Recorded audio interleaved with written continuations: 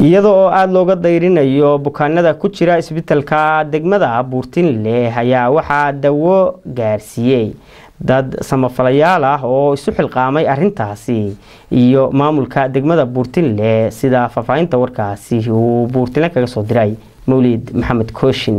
iyadoo ay aad u xuntahay xaaladda caafimaad ee dadka qaba xanuunka shuban biyoodka ee ku jira isbitaalka guud ee degmada Buurtinle ayaa waxa maanta deeq daawo soo gaarsiiyay muxsiniin reer Buurtinle waxaana deeqdan daawada soo dhiibay muxsiniin qurbo joog ah oo ku sugan wadanka Denmark marka ka dambeysay ayaa waxa soo kordhayo tirada dadka uu haleelay xanuunka shuban biyoodka iyadoo ay aad u badan yihiin dadka ka imaanaya barakacayaasha iyo tuulooyinka hoos yimaada degmada Buurtinle ee gobolka Nugaal ugu horeyntii waxa warbaahinta la hadlay agaasimaha isbitaalka guud ee degmada Buurtinle Dr. Abdullaahi Jaamac ayaa ka warbixiyay xaaladda bukaanada ku jira isbitaalka guud ee degmada Buurtinle waxaan leenahay jaaliyada reer Buurtinle Denmark soo dhiibtay daawadan oo soo wakiilatay Cabdiraxmaan Madoote waxaan leenahay walaalayaal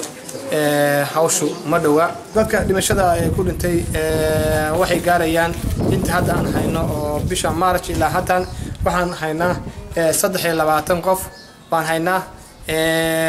oo hadda ugu dambayso hadda intay ugu dambeeyaan oo miyiga iyo magaalada inta isugu jiraan gaarigu wasaaradda ambulance bixisay laakiin sidii aan xalay warku ugu soo gaarayay yarkii darawalka ama hore aan u maqlayba waxay arintu ahayd inay toonbur u joogayo waxaan leenahay arintaas ayada hadii baawrka toonbur u joogay waxaan ka codsanaynaa wasaaradda in ay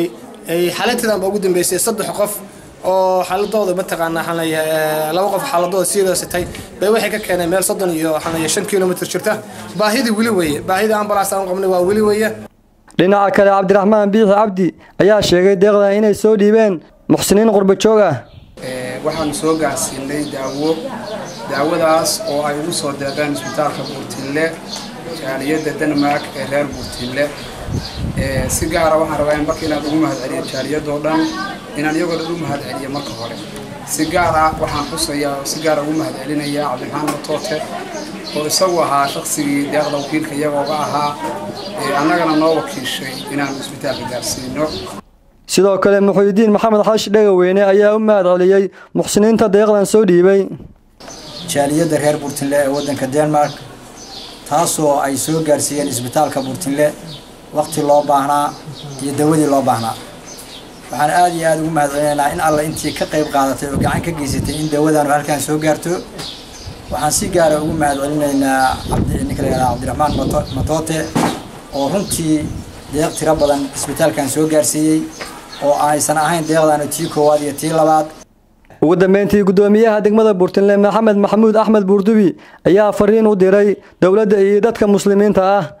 waxaan u mahadcelinayaa bahda caafimaadka ugu horeeya agaasimaha isbitaalka iyo Dr. Saacid oo runtii iyo tiimkooda har iyo habeen u taaga sidii u dabiibi lahaayeen dadkaas oo halakay xanuunkaas runtii waxaan leeyahay Ilaahay ajir iyo xasanaad ka siiyo waajibaadkiina waa gudateen waan idinka mahadcelinaynaa haddaan maamulka degmada haddii lagu dabiibi karo meeshaasna ku dabiibaan haddii kale isbitaalka la keeno waxaan u mahadcelinayaa wasaaradda caafimaadka ugu horeeya wasiirku ambulance aan ka codsanay inuu noo keenay baahi weyn loo qabo saakadan u dambeysay ay dadka keentay baadiyaha runtii waxa weeye waxaan leenahay ajir iyo xasanaad Allah idinka siiyo meesha ka soo bixiseen qeyr Allah idinku bedelo howlka madaalooyin hogadii wili weeye xanuunkii waa jira inaad mar labaad idinka iyo qurbo joogta kale iyo guda joogta intaba laga qayb qaato sidii xanuunkan loola dagaalami lahaa Mawlid Maxamed Kooshin warbaahinta SBC Buurtinle